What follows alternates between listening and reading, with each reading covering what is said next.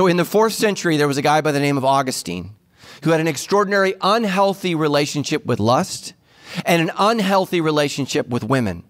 And as the church became more Western, more Roman, we forgot the beautiful role of women. What's changing? The more scriptures we uncover, the more manuscripts we uncover, the more archaeology that we uncover, we see women playing a huge role in the church for 400 years. And then it stops for 1,600 years. And what we need to do as men is we need to repent. We need to say, God, we're sorry. We want to recognize women for who you've created them to be.